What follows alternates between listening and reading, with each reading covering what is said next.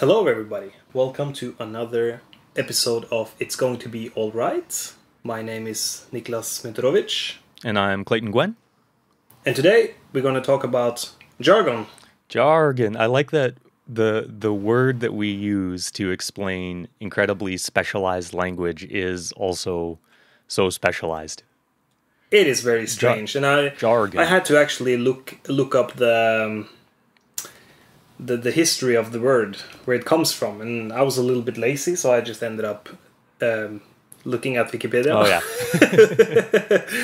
But still interesting, and it might still be correct. I mean, it's not like everything on Wikipedia is just fake news. No, and well, I mean, I always tell people that Wikipedia has changed a lot in the how long has it been now, like 10 or 15 years that it has been around, that sure, I still wouldn't use it as a citation in a research paper, but it's a really great place to go and get kind of your basic starter information. And always, take it with a grain of salt and triangulate it with a bit of other information from the internet. But a lot of content in there is actually quite good to give you that general overview. So I ended up there myself, and of course usually places like dictionary.com or Webster's Dictionary or the Oxford English Dictionary. I kind of pop into those sites often too. But you should definitely not underestimate the power of what do you call it? Crowdsourcing? Yeah. That's what it is, right? More or less. Crowdsourcing of information, more or less. So but yeah, I think this is a good starting point. I read that it's a French word, which believed to have been derived from the Latin word gagir, meaning to chatter, which was used to describe speech that the listener did not understand. That's one explanation. Another one is that it may come from Old French jargon, meaning chatter of birds. Twittering. Or twittering, basically. Or the Middle English also has the verb jargonen, meaning to chatter or twittering, deriving from Old French. So, yeah. Which is the evolution of language there, that we think, to chat is to have like something friendly and informal that's quite accessible, like small talk is a form of, or chit chat, as we might say. So it's interesting to see how, things have kind of evolved from, where that kind of terminology to chatter meant to be highly specialized in a way that sort of excluded many potential listeners to something that, anybody can participate in chit chat. It's just whether or not you care to. Yeah, because I mean, small talk and chit chat, at least in Norway, it's usually about the weather, and that's something that most people can be a part of. But in this context, it's more like a conversation that excludes other people because it uses words or talks about something that is unfamiliar to most people. And I would say a lot of people think that jargon is sort of specific terminology, like specific words. But I think that we could probably extend it to also understand that it's sort of a communication style.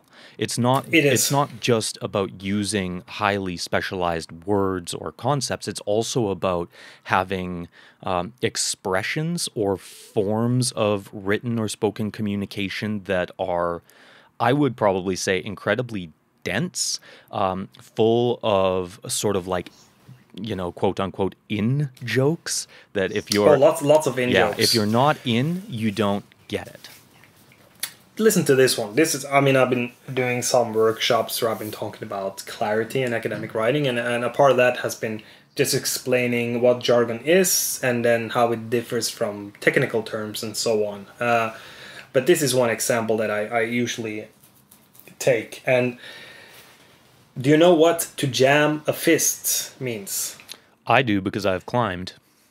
Exactly, it's from climbing, but it can sound like a lot of different things. But it's what it basically means is to put your hand into a crack in the mountain, and then you make your hand into a fist so it gets stuck in the crack, and then you can climb.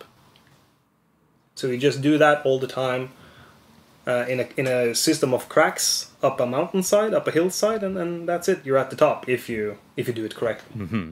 That's what it is. And so this type of jargon, this specialized technical language, is really designed to help improve efficiency in communication between people within that type of group. So yeah, because some guy could like shout to you, I can't get this hole to work out. You need to jam it. All right, okay. Yeah, instead you of get it. like right. Explaining the concept. You need to take your hand and push it inside of the crevice that is there and ball your hand up into a fist in order to get yourself stuck in there. And then do like a 45-degree twist, and it's like, I mean, that would just get too much information for that specific situation. So I would say that you could think of jargon then as it has both pros and cons, but jargon would maybe be a good overarching term for these sorts of technical terms, which are incredibly useful because they can be very loaded. And when you have these loaded terms, it's very difficult to have a plain, simple language equivalent. So one that I had brought up from a podcast I was listening to earlier this week is conformal cyclic cosmology.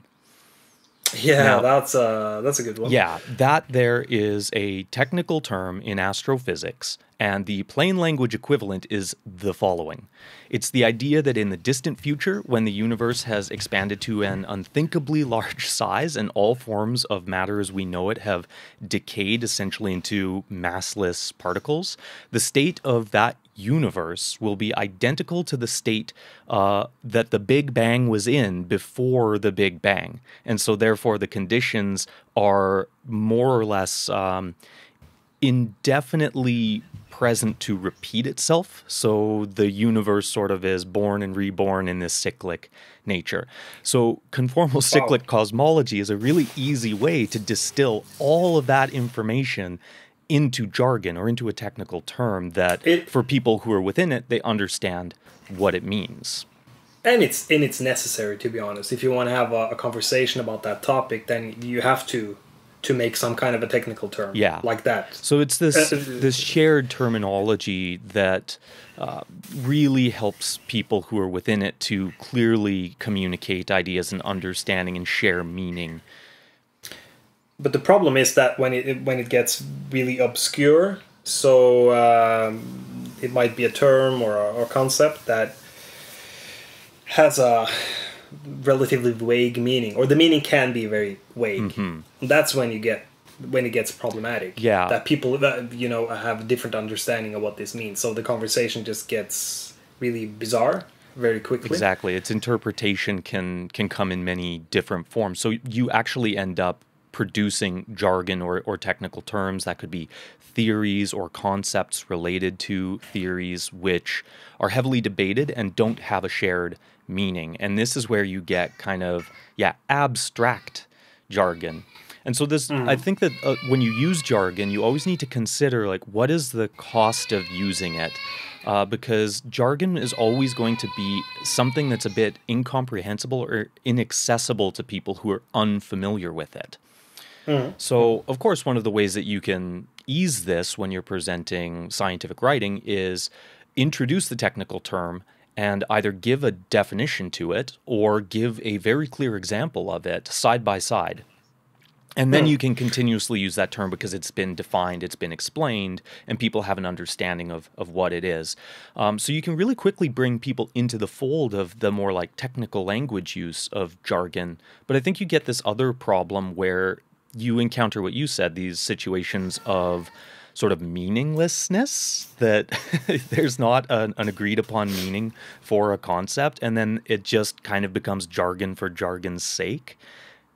It can sometimes feel like that, but I just want to backtrack a little bit. We talked about the difference between jargon and technical terms, and before we started this podcast, we talked a little bit about skateboarding, because you still skateboard, I used to skateboard. And there, I think we can make a pretty good distinction between what we could call technical terms. That could be names for tricks, like 360 flip or kickflip. But then you also have jargon, which could be pet names for tricks, or it could be just a phenomenon within skateboarding. or just like something that you could do? I mean, you're a little bit more into this than me at this point. Yeah, so you could say, yeah, man, go do a kickflip. But you know, if somebody said, "Hey, can you do one of those magic flips?" I mean, if you're into skateboarding, you would understand that that was like the original name for a kickflip.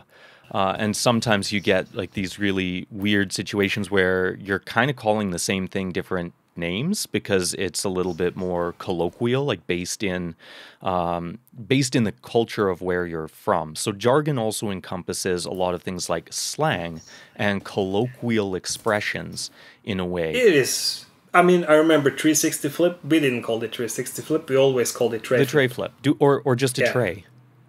Yeah, just do a tray. Yeah. Or same if you did something switch, like just standing the opposite way that you usually stand when you're on a skateboard and do tricks that way. We just call that Swiss. Ah.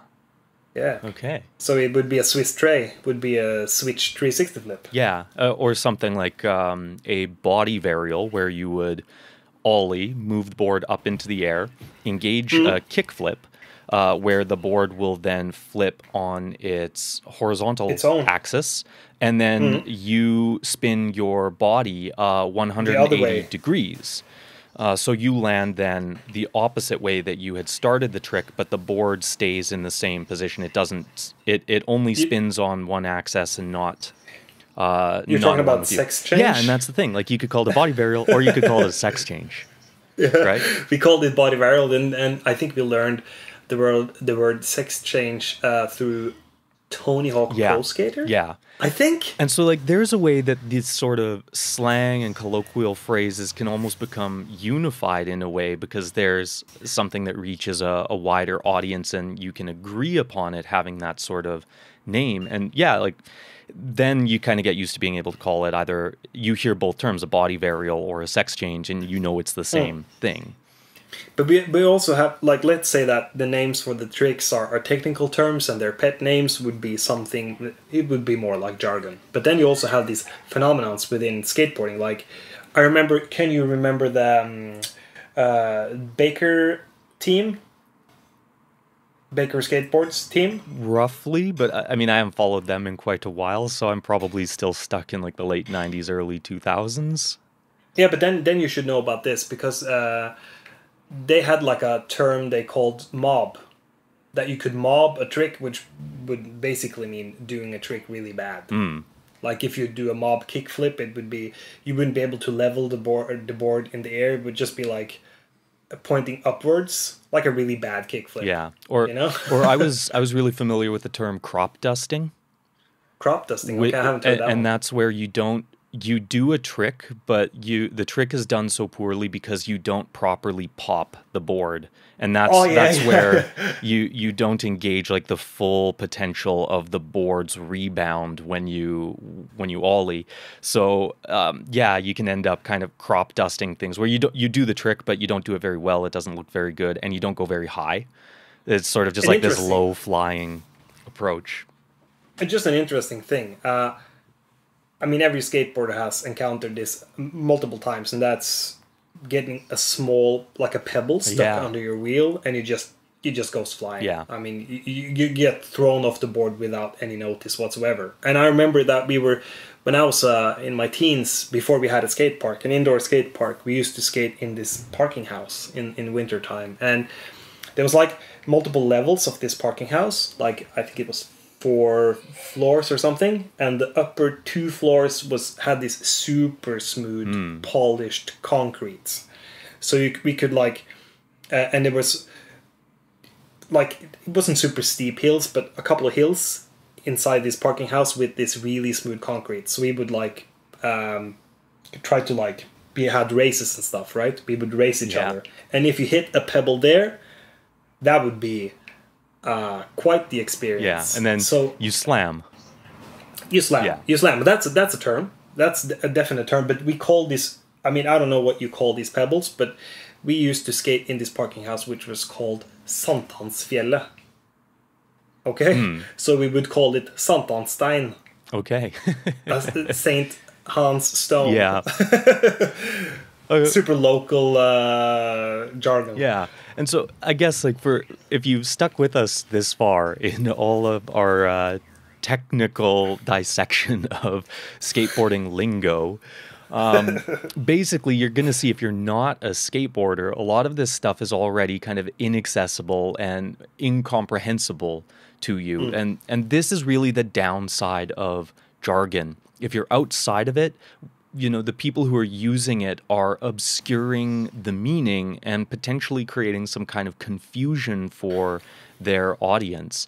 And so this is definitely a problem when using jargon or when encountering jargon as a researcher or as a student. And so it's always, I think, about being a bit selective for it. Who's your target audience? If you're writing, is this jargon going to be appropriate? Is it a technical term that doesn't necessarily have a plain language equivalent that is short and easy to understand? So in that case, something like conformal cyclic cosmology is probably better than describing exactly what it is. And that technical language ends up being unavoidable because there's no easy equivalent to it. But then I would say you kind of get more into like the style of jargon, or what you could call like the pomposity of academic writing. And I think that that's a form of jargon and a style of writing that could easily be avoided if people paid a bit more attention to it. So you were going to say something. I'm just thinking about this conformal cyclic cosmology. And this is just maybe that there are some disagreements within that field on how to define conformal cyclic cosmology. So then you can even run into trouble. Yeah. Using a term like that. Because there might be different interpretations of what it should be, or the inner mechanics of it. I don't know anything about this, but you just I hope you get my yeah. And I mean, my even my explanation of it, I've tried to simplify to my own understanding for the sake of, like pop science. And also I'm not an astrophysicist. I just have an interest in this stuff. So how is it that I would try to explain a very loaded term like that? So these loaded terms, technical language and concepts, and these terms are predominantly theories in science and in research, so we can't just do away with them. And that's where I think it's important that we're going to be encountering a lot of jargon as students, as researchers, in the readings we do and in the writing that we produce. So always thinking about your audience and what they know, and to what extent do I need to explain this. And it never hurts to give an explanation of it early on, so that you can continuously use that term throughout and people understand what your meaning is. I think that it's very important. That's something that I tell everybody that comes by the writing center, that if you're going to use some kind of specialized term, you need to explain what it is. In the beginning, the first time you use that term, you need to define it, and then you need to explain how you're going to use it. And then the first couple of times, it would be nice with a small little reminder, because sometimes it could be a lot of different concepts that fly around, get thrown around. So it can be hard to remember what means what. So just a short reminder a couple of times, or at least one time, and then you could stick with the term, or even an abbreviation. Exactly. Because that happens a lot. I mean, I've read so many different term papers in... maybe they're trying to describe what happened in the laboratory using some kind of machinery, right? And then one machine has a really long, complicated name, and it does something very specific, like it handles... some kind of material, whatever it does. But the machine has a long, complicated name, so then you need some kind of abbreviation of something that is already a difficult term to understand. Yeah. So then that needs to be explained, so it's easy for the reader to follow. Yeah. And so this is just always, it's a judgment call, right? But we have this technical language because the point is, if you make your meaning clear, your use of it is going to make your writing, and therefore the comprehension for the reader, much simpler and much easier to understand than needing to stretch it out to give a much longer plain language equivalent. And so, of course, there's that trade-off that, at certain levels and certainly within certain journals that you might be reading and articles that are published there's going to be a higher level of technical language than more of the generalist articles written in generalist journals. So it is a judgment call. But what I really wanted to kind of point out here is what, sort of the pompousness that can come with academia, the idea that most academics sit in this ivory tower, and a lot of what they write is incomprehensible to anybody but themselves. And I have a real problem with that because I think, what's the real role of a university and of a professor and a researcher and an academic? Is the idea to just kind of insulate yourself and be so insular that you only communicate with your immediate peers? Or is it that this research should really be, disseminated and distilled so that it can be looked at and examined and thought of by people who are not your immediate peers, a much broader audience? And I think we talked about this a little bit the previous podcast. There was something about different disciplines working together and I think just getting rid of this very pompous jargon is important, because then it will make the content accessible for people from other disciplines. Yes.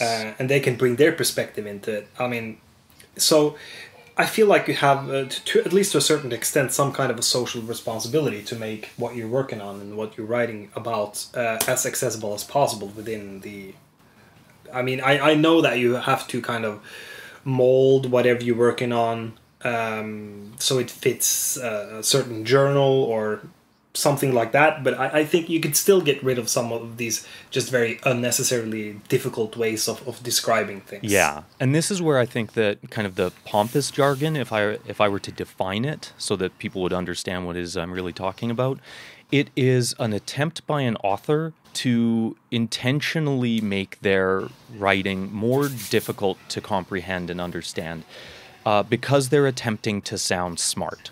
And it's a combination of use of technical words, but also communication styles. I would say it tends to be wrapped up with a lot of nominalization, a lot of prepositional phrases, a lot of redundancy, and using many synonyms to describe something in great detail. And very often there's a large amount of interruptions going on within the sentences and paragraph construction. So ultimately... Yeah, it is. And sometimes it could also be use of words that are very difficult to pin down what it actually means in the sentence. It's like, it could be the nothing of the nothingness or something like, what does that mean? Exactly. Even words, pedantic words like the word pedantic. So narrow and specialized that only a small group of people are really going to know what that means. And there are other words, plain language equivalents that you could substitute with pedantic, narrow, isolated, specialized. So why do we do this? What are your thoughts on why we experience this sort of pompous writing or the pompous jargon as more of a communication style than as a technical term? I think it's all about social positioning, in a way. I mean, you want to impress your peers, and the way to do that is by showing that you know the ins and outs of the subculture that you're a part of. So you will see the same thing in climbing. I mean, I started out with the example of to jam a fist, and I mean, you don't have to say it like that. You could use a plain language equivalent to just explain what you're going to do. But instead, you use this climbing specific terminology to show that you're part of the group. Mm-hmm.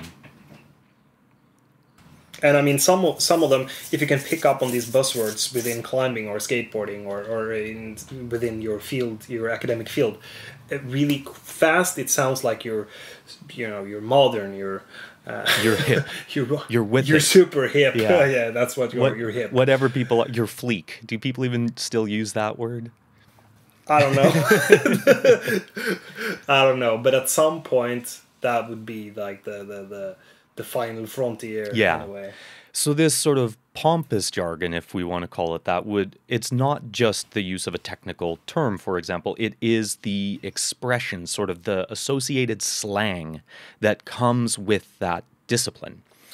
And some of them also has a long history. Yeah. I mean, I think that the interesting thing is that pompous jargon is all over academia, but especially back in the days. Yeah. It was defined academia, exactly. and it played an important role. I think it was something about separate the academic culture from the unintellectuals. Exactly.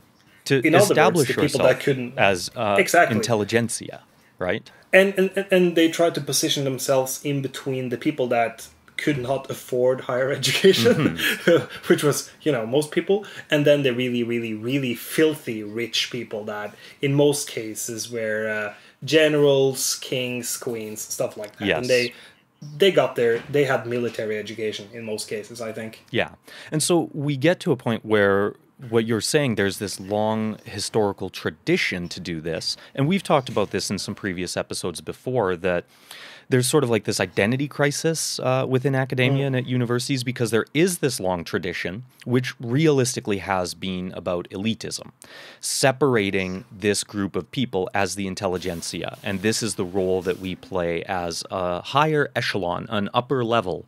And there, I'm using jargon myself. This higher rung on the societal ladder, if you will. And that has very much just become a convention that we tend to do it, and we tend to see it because that's how it's always been done. And a lot of people, I've definitely met professors who are really critical of this idea of using plain language equivalents, because your job as a researcher and your job as an academic is to struggle with this stuff. And I say, well, sure, but, there used to be a time where there were maybe, 12 publications in an entire year that were published and accessible to you. So, of course, you could take an entire month to read one person's treatise on something and respond to it, because there were only, a few dozen, maybe a couple hundred of you, but we have tens of thousands, if not probably millions of people who are now achieving much higher levels of education. We don't have that time. And so this convention, I think, is really something that is much more historical. And I'm not saying that there's anything wrong with it in grammar. You can grammatically take this sort of style and use it. But ultimately, I feel like this convention has more or less been propped up as a way of still segregating ourselves from like the old school versus the new school, but also in a way to kind of keep people out. That, we as this group only want the best of the best. We only want the people who have nothing but all the time in the world to dedicate to trying to understand this incomprehensible writing that we're producing. Just a couple of examples. I mean, have you ever encountered Heidegger? Yeah. Or Gadamer, some of the stuff that Foucault has been writing. Foucault especially. It can be, and Heidegger, it can be so difficult. So incredibly difficult. You have to use like a week to decipher the meaning of like one chapter or a couple of pages. And looking up 100 million references to just understand what this is about. And I mean, that could be an interesting process in itself, but it's very time consuming, and I don't think it's too effective. No. And so again, I'm not going to say that it's bad that people do that. If that's the communication style that you choose, and it's very much deeply rooted, I would say, more in philosophy than in applied sciences. So much more, and they also invent some of their own terminology, like their own concepts to explain some kind of, let's say a social phenomenon, or the inner mechanics of some kind of social phenomenon. Yes, and I think that you've hit on a really important point there, that there is a really big push. If you're a master's student, if you get into a PhD, if you're doing a postdoc, if you are a full-time researcher, there's a big push to be novel. You need to create something new because that's what gets published. That's what gives you more research funding. You need to prove that you're producing stuff, and that stuff needs to be, from a objective scientific standpoint, novel. It needs to be new. And so there is also this tendency in certain disciplines to then, if I haven't really done anything new or novel, at least I can create a new concept and use that new concept as something to add to a theory that I have been working with, and that's my new novel creation. So we also see kind of the creation of coined phrases and buzzwords and sort of the proliferation of a lot of them, and they change, they come and they go so quickly. You know, I mean, I've done it myself. yeah, I think we're all guilty of it. Yeah, I've done it myself. I've been combining different theories to create like one theoretical framework, and that has created a need for a new concept. So I've done it myself, and you think, oh, this is really good, and then you never use it again. Yeah. So we just ended up adding complexity in a way. I mean, it would be interesting to just go the exact opposite direction, just try to simplify stuff. I don't know if you get any funding, but it's... So, I mean, I don't know if there's like a right or wrong answer to this. It's more of just the observation that this is why it happens.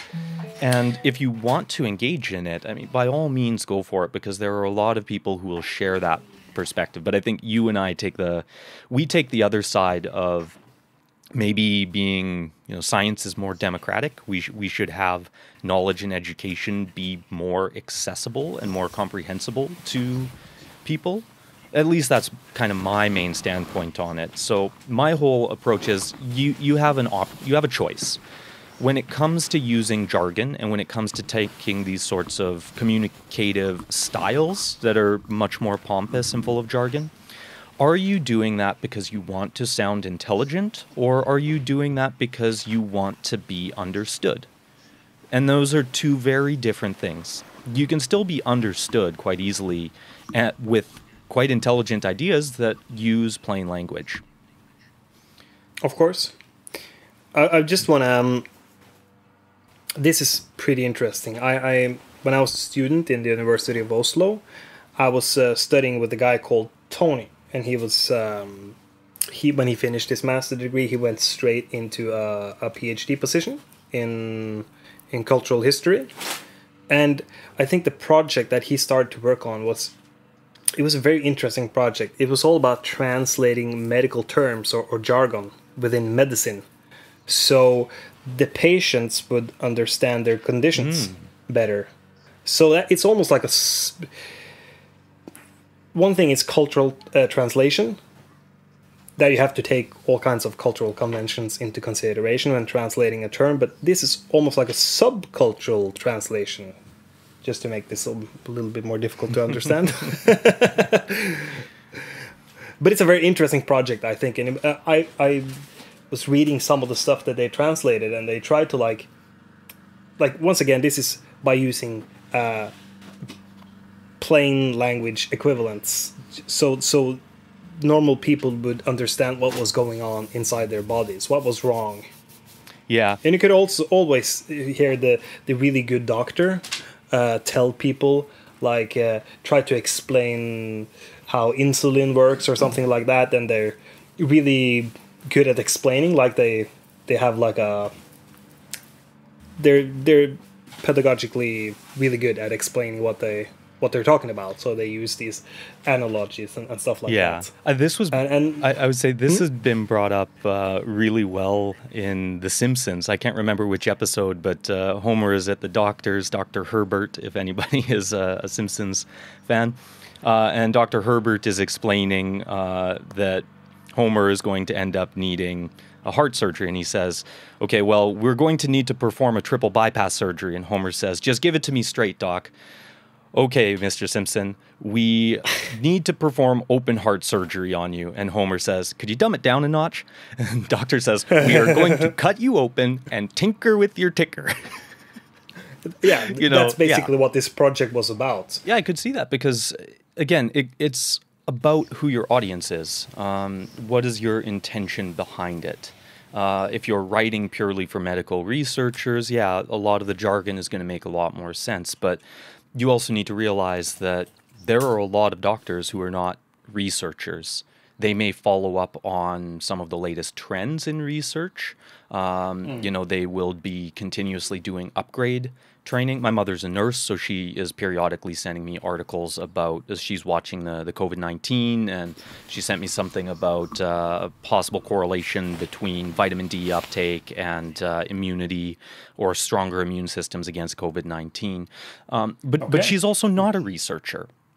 She's a practitioner. She's in the field, and so the types of research that she reads is definitely not the hard laboratory science. It's written in a different way and still filled with a lot of technical terms, obviously. But it's, say, for example, it's much more focused on the results than necessarily on the methodology. So it's not going to include all of these very technical processes, laboratory procedures, so much as a greater focus on what does this mean for treatment? What does this mean for your patients? What does this mean for everything else that you need to consider as a medical professional in practice? Yeah, what are you going to practically do? Yeah. I mean, and there are pros and cons. I mean, the stuff that she's reading, I don't think it would be too beneficial if it would include a lot of information about the methods, about, the super hardcore lab stuff for her as a practitioner. What do you think? Probably not, because of course there are lab technicians at the hospital who would be more interested in that sort of stuff. So, and that will the language will depend on who you speak to. Exactly. And so therefore it's really about knowing your audience. But I would still say that you should maybe question some of these kind of jargon as a pompous style of communication within your own disciplines, because you always need to ask yourself, is it clear? Is it understandable? Even if it's filled with technical language, is the construction of the ideas done in a way that makes the meaning as easy to understand as possible? Because I think what ends up happening, and this is probably maybe more so in the social sciences, but that's also where I'm much more engaged. What I end up seeing is you get a lot of people who, because of jargon and the complexity of the way they're trying to communicate their ideas, they end up having big arguments over something that they actually agree upon. Yeah, that's true. And some people end up having a career. Yes. That's their career. And I might sound super rude right now. Let's just talk about people that don't exist anymore. Because let's go back to Heidegger. He was a German philosopher, and he was, in his own time, he was, I wouldn't say attacked, but he was criticized by a German sociologist called Theodor Adorno. And he attacked Heidegger because of his writing style, and he called it a sub-language as a superior language. So that's when it gets a little bit serious. Like, then we're all about the academic up in his ivory tower and creating this super obscure language so nobody knows what you're doing, and you can defend your position by using words that nobody understands. So there's something that I find a little bit funny as well, because Michel Foucault and post-structuralism is still very much alive and well. And I encounter a lot of people who are really drawn towards a lot of these ideas. And I mean, personally, I'm not sure why, because it just seems like critical thinking with a very fancy hat and a difficult name to pronounce. But what I really like about it, and maybe not a lot of people know, is that by Foucault's own admission, he has said, and this is him speaking as part of the French academic culture, he has admitted to saying, in France, you got to have 10%, you got to have at least 10% incomprehensibility. Otherwise, people aren't going to think that it's deep, and then they won't think that you're a profound thinker. So there's you also... He's actually said that? Yeah. And so you have to be aware that maybe a lot of the kind of theory or the theorists and philosophers within your discipline as well are kind of keeping up with this idea that a lot of it is about putting up a front, an illusion to sound smarter than you really are. And what I find really difficult with that is that, you can have really smart ideas, but you don't need to write 27 pages to necessarily explain it. But there's a tendency to want to do that because, it's so much more impressive. Look at how much this person writes. Oh, wow, you really have to commit yourself to getting in there and reading it. It's like, well, no, like you read the abstract, you read the introduction, you read the conclusion, all the main points, if they're a good writer, will be in there. So you don't need these necessarily these 27 pages. The main core ideas should be prevalent in those 3 sections. And if you can't pull any meaning out of those 3 sections, it's kind of unlikely that you're going to pull out more meaning from everything else that's included in there.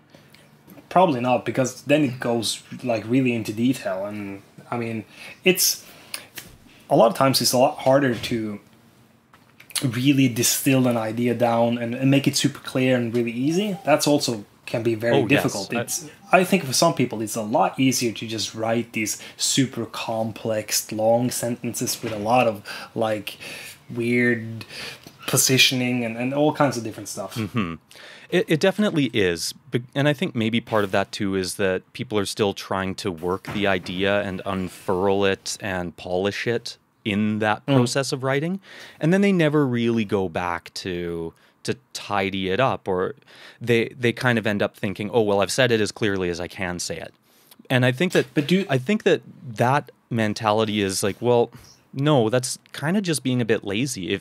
If you apply the principles of writing that we work with at the Writing Center, there's actually a lot that you can do to improve the clarity and, make this a bit more concise. And you can still keep your really big ideas. You can still keep the deep meaning that you have in here. But it is going to take a little bit of work to change the style of communication. Definitely. But this is just a question from me to you in a way. I mean, do you feel like excessive use of jargon is more normal for non-native English speakers? No. Because they kind of want to just follow a tradition or something? Sound smart. Sound like they can master the language. No, I don't believe so at all, because I know, Canadians, Americans, Britons, Scots, who they can use this pompous jargon, and they think that they should have maybe a better handle of it. So, well, I can use it because I know how to use it correctly. But here's another thing that comes up that you also need to consider for people working in the second language. Sometimes it's easier for them, especially people coming from Romance languages, where you're already connecting things together in a series of prepositional phrases. So French and Spanish and Portuguese, Italian, for example, the way that you describe things is established in the context of prepositional phrases. So relating to things with words like of and by and to and for, these words that demonstrate relations between objects or relationships between people and things. So no, I think that you also can have a tendency to take this sort of language when you come from linguistic backgrounds where that's a part of your daily form of communication. Oh, sure. Of course, there are some cultural differences there. I can imagine, but it seems like just when it comes to writing, very complex. It's more a personal thing, I guess. More about personality. But you do hint on something that I think is really important too. That we tend to replicate what we're most exposed to. So think about let's say climbing. Think about some of the people that you climb with. On something of a regular basis, don't you see that you start to copy some of their moves, and you can maybe start seeing the wall the way that they see it, and it becomes easier to communicate together because you're kind of both like adapting to each other and kind of changing your style because of more or less the room you're in, for lack of a better word. Oh yeah. And just another example. I remember as a kid. I can remember I came home from one of my friends in the evening, and my mother was like, "Stop acting like your friend." Yeah. Yeah, we don't even think about this stuff. Humans are just kind of sponges, It's so easy for us to pick up what we're exposed to. And that's why if you try to read a lot of people who are writing reviews and critiques and exposés of post-structuralism and Michel Foucault's writing, they tend to write exactly like Michel Foucault. And it does because they want to emulate. Well, that. yeah, they look up to that person. Main guy. And you absorb so much of it that it's hard to kind of think differently when that's been the form of communication that you've been taking in. And it's very strange to see stuff like that happen in very small communities or subcultures. So climbing is a good example because it's very small. Like there's probably 1 or 2 people between me and one of the most famous climbers in the world. Mm-hmm. Like imagine that. Yeah. If you're a football player or you're into music, there's usually bit of a bigger gap. a big distance between me and Kanye West, for example. Or in politics, for that matter, between some guy running for office in his, small town in Canada or Norway, and Donald Trump. Like, there's a lot of people between these two guys. But in climbing, not so much. So you can hear that one guy is starting to use some kind of a word for something, like slang, like a new slang word that some person invents, or just in most cases just hijacks from another subculture. And then suddenly you can hear all these pros use that word in their Instagram videos just a couple of days later. Yeah. and because of the technology that we have, a lot of this new jargon can spread very quickly, and that's where we get more or less, kind of the accumulation of buzzwords in science and technology and education and research. And these buzzwords change so quickly because everybody's trying to define it in their own way and give it its own meaning, and it creates its own subgroup of jargon and kind of the stylistic jargon that comes from the discipline. So realistically... And also because if one important person is using this word, or someone that has a high position in that. Exactly, which is why people who are really into Heidegger or Foucault or Nietzsche will probably tend towards that kind of style in their writing and communication. And people who are maybe more into Singer or Chomsky will kind of take a very different approach to it. And some will talk about discourses and some will talk about something else. Yeah. I think one of my former colleagues sent me this article from, he's a philosopher, and he's an old man, but he's still pretty active, as a lot of philosophers are, until they're in their 90s. And he's been coming up with this concept. He calls it an event. And of course, his understanding of the term is completely different from how we use it in when we normally talk about an event. Oh, totally. Yeah, of course it is. Well, so he used an already existing word and just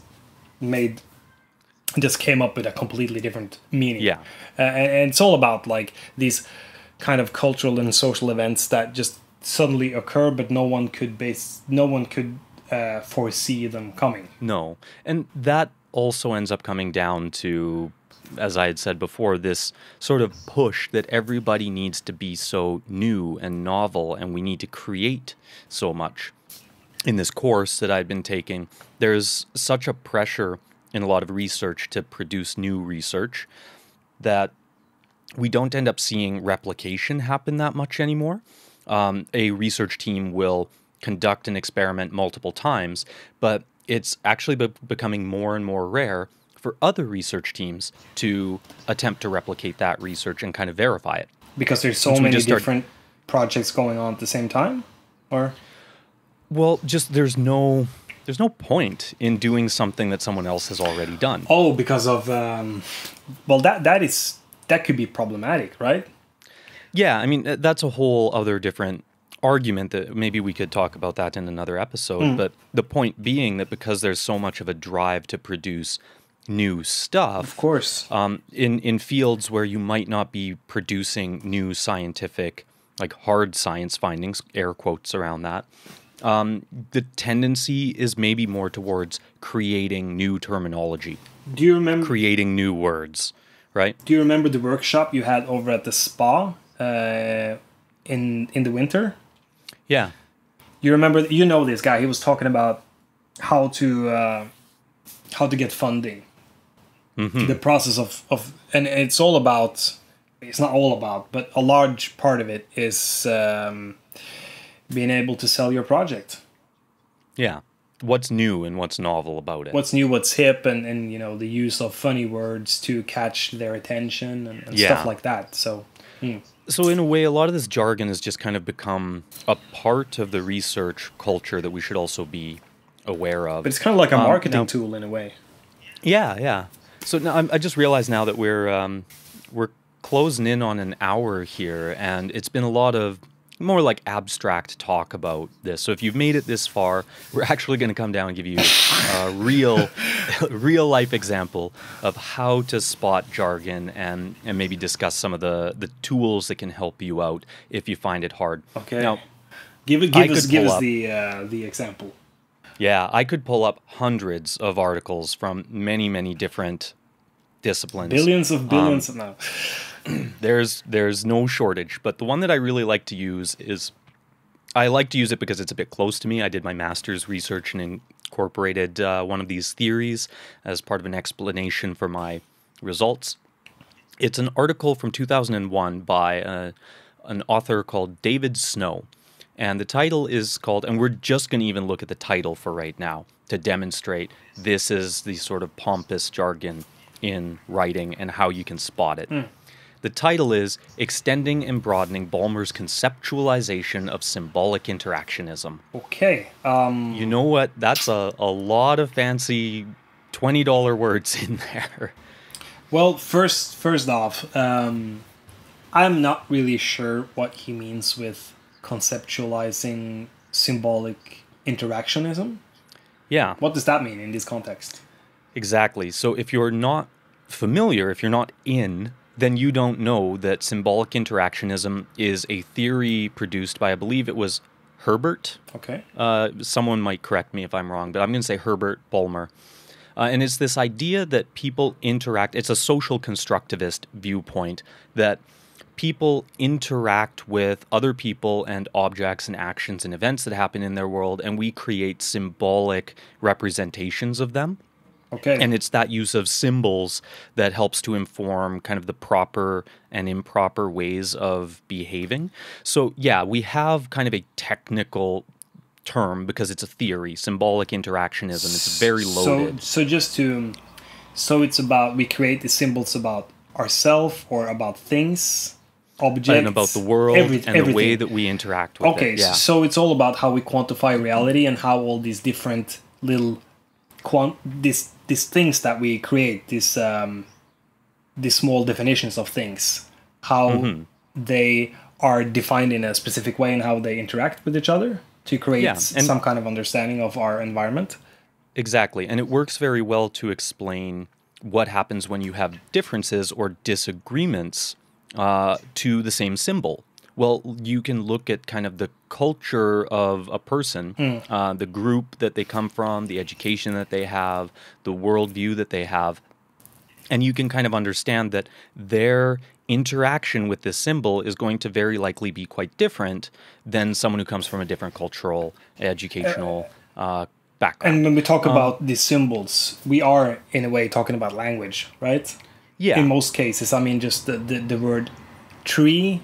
It doesn't matter which language you use. The internal image, the image you get in your head of a tree will probably differ depending on the culture you're from. Yeah, exactly. So symbolic interactionism is a theory, and so it's kind of a technical term that we can't avoid using. But the rest of this title, we can really break it down and look at the ideas of clarity and concision and realize that, well, the first part, it's all just the title, extending and broadening. Well, I know the meaning of these words, but aren't they kind of synonymous with each other? Don't they have a very similar meaning? More or less. To extend means to make something larger, to include more things within it. And broaden means to make something wider. Yeah, to include more things within it. is to make something larger. Yeah. So here is one area where you see this kind of use of redundancy and repetition as a way of building up this like very self-important language that sounds incredibly intelligent. But we realistically could just choose one or two of these terms. So then maybe extending would be better. Yeah. And then we come to the nominalization, conceptualization. Yeah. So a nominalization is when you take a verb, an action word, in this case to conceptualize, and you turn it into a noun, an object, a person, a place, or a thing. But just a question here. Is symbolic interactionism, is it Bloomer who created this theory? Yes. Bloom's? Okay, so then you could just write extending Bloom's symbolic interactionism. Exactly. You could easily do that. Because his conceptualization just seems unnecessary to include. Exactly. It's already a concept. Symbolic interactionism is a concept, so you don't necessarily need to say it's a conceptualization. Just including Bulmer's name is more than enough. Or Bloomer's name. Sorry, I've probably been mispronouncing that. Bloom's? So when we... But the interesting thing here is it even correct? I'm not even sure. Like, if he is the father of the theory, could you say that it's his conceptualization? I mean, isn't that a little off? You get into a whole other debate, because this is David Snow's extension and broadened conceptualization of Bulmer's symbolic interactionism. It is. Yeah. So you see how you can kind of go in and break a lot of this stuff down, but it sounds very impressive.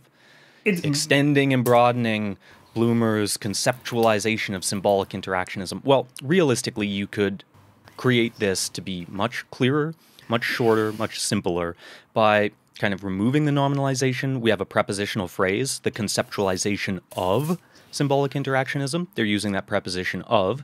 So we have a couple options here. The first clear one could be, we simply say, extending Bulmer's symbolic interactionism concept. Okay, now I know what this article is actually going to be about. Or just extending on Bloom's theory of symbolic interactionism. Yeah. And then, I mean, why not even go a bit further? What is the real noun that we're doing here? Or sorry, not the noun. What is the real verb that we want to use here? I mean, isn't it to conceptualize? Because, well, what happens if we reconceptualize Bloomer's symbolic interactionism? Well, that would already incorporate these ideas of, if we're reconceptualizing it, we're probably changing the way.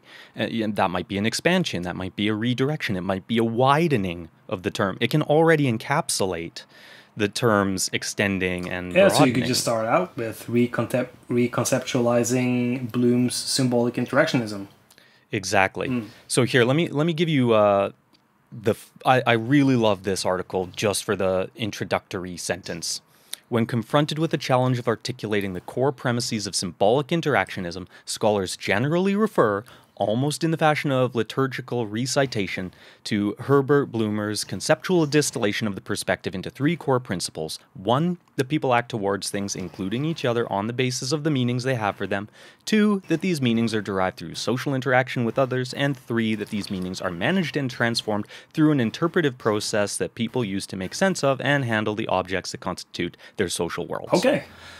Okay, well, so one good thing, he's explaining what symbolic interactionism is. That's quite good, but holy hell, that is a lot to try to get through. And that's the first sentence. It is. I believe that there's only 3, maybe 4 sentences in the first paragraph, and that first paragraph takes up half a page. Wow, yeah. So that's a pretty clear indication that this is like excessive amounts of pomposity in this writing, and you're probably going to struggle through it to understand what the hell this person is trying to say. The problem for me is that I'm so used to reading stuff like this that you kind of just get...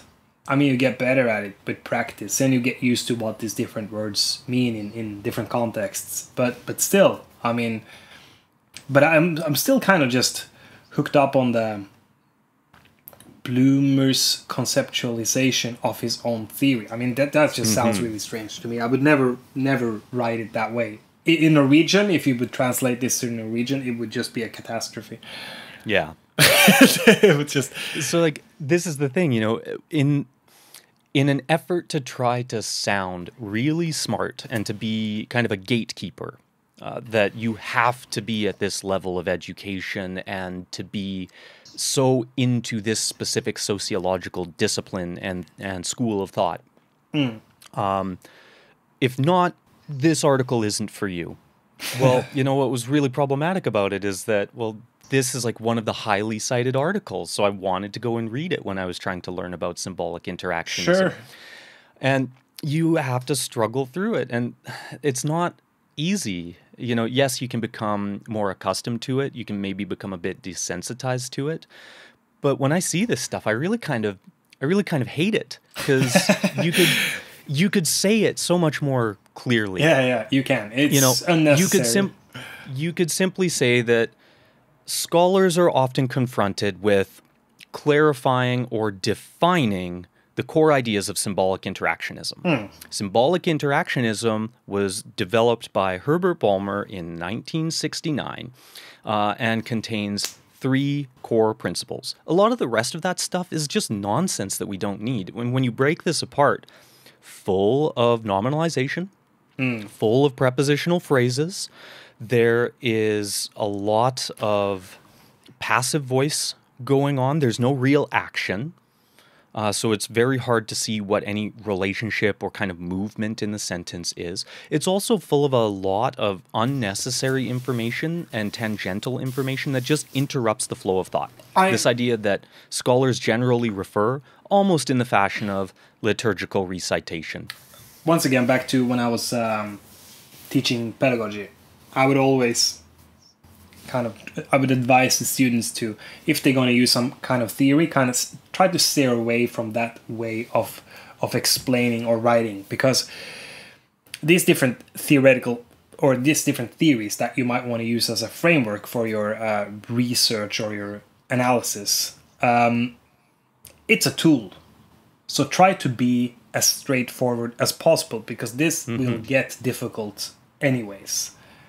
So it's all about, once again, active voice is the best way, the best tool to properly explain how to use a tool, Exactly. And I mean, the Writing Center's got great resources on this through our Canvas SWR 100 resource portal and our YouTube page. We're trying to keep that updated with more and more information as we have the time. But there's a lot of other great tools that you can use. Oh, yeah. I mean, one, just kind of learn what nominalization and prepositional phrases and passive voice are, and there's a lot of great resources out there.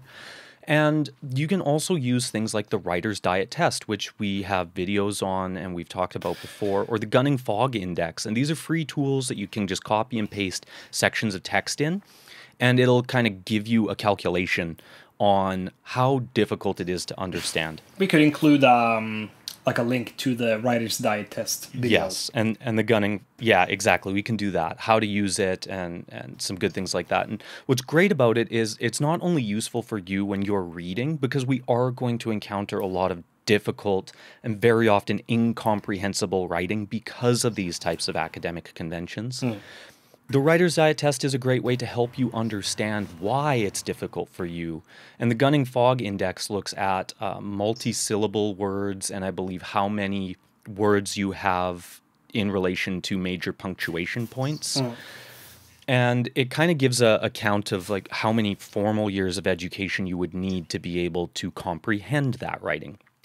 So these are really good tools to plug this reading into and try to figure out, oh, okay, no, it's not just me. I'm not just having a hard time understanding this. It's actually the author has intentionally made it difficult to understand their bright ideas. I think these, like the Writer's Diet Test and Gunning Fog Index, and also some of the resources that we have on Canvas, is very useful. But I also think that just try to think about the history of your discipline. Try to think about why do academics speak like they do. There is a historic reason that we've been talking a little bit about it and the culture. But you should also think about what is the purpose of this language. Like, it obviously depends on the audience. So that's something that you should keep in mind. Do you write this for your professor, for other students? Are you going to publish it? How many people do you want to reach out to? There's a lot of different things that you need to take into consideration. But I think that's kind of Is there anything else that you think we should add? I mean, you're going to encounter this stuff as well. Another tool I would say is if you're having difficulty understanding, have a thesaurus with you. Thesaurus.com is a really great resource. And type in these words that you don't understand, because similar words, synonyms, will be presented and you'll suddenly realize, oh, this person, instead of saying liturgical recitation, could have said they recite. Exactly. There is, you know, they directly quote. There is a plain language equivalent in Yes. most cases. For most of this stuff, yeah. And so thesaurus.com, I'll link it in the show description as well. A really great tool. And ultimately, it comes down to, yeah, you're going to get a lot of exposure to this in academia, in almost every discipline. The biggest shift I have seen has really been in the natural sciences towards more plain language. But if you go back to the 1970s, the 1980s, their writing is also filled with pompous jargon. And what happens if let's say that you're a master's student and your supervisor thinks that your writing is, for lack of a better word, childish? Mm-hmm. If it's too direct, if it's too clear, because this person is a part of this old culture, what do you do? I would say, okay, well, can you tell me which parts you didn't understand? Because for me, that's what the ultimate choice is going to be. You can write like David Snow. You can sound incredibly intelligent through complex sentence construction and interrupting your stream of thought and forcing the reader to have to dissect your work for hours and hours at a time. Or you can really work to be understood. And if someone is saying that, well, you're writing it's so simple a child could understand it, and then you can just say, well, that's because I understand this well enough that I could explain it in a way I think that's that even a child could understand it. That's a very good argument. And you could also say, like, okay, so do you feel like my way of explaining this have taken away some of its nuance? No. Then what is the problem? Mm-hmm. If it explains what it's supposed to explain as well as it can, then that's the most important part, I think. And exactly. What is the benefit of trying to complicate it if there's nothing in there that you misunderstand? And it might also be that this professor is trying to defend their own position and their own job. Yeah. Who knows? Exactly. And there definitely are people like that. But they're, I think, also easy to understand, because when you try to have a conversation with them, it's very difficult. They don't have the red thread, as you always say in Norwegian. They interrupt themselves. They go off on tangents. They have a hard time holding focus. They talk in circles. These people tend, because they've been living inside of that bubble for so long, they tend to speak the way that they write. And so it is very often just a reflection that you're not doing it the way that I think it should be done. And again, I also think I would just end up with saying that it's always a choice. I'm not telling you that you need to do it the way that I've been explaining it. I'm just telling you the benefits that would happen if you choose to do it. I mean, if you want to dive in and be, more of a philosophical writer and write in abstract ways, go for it. That is your modus operandi. It's all on you. And there's a lot of people who make really good careers out of that too. So, but you could definitely be very philosophical, but you could still be writing in a very clear fashion, I think. You don't have to be super obscure. No. And so I also think that if you take the stuff that we've been talking about now into consideration, it's going to be all right. Great, then we'll see everybody next week. See you next week. Thanks for a good conversation, Clayton.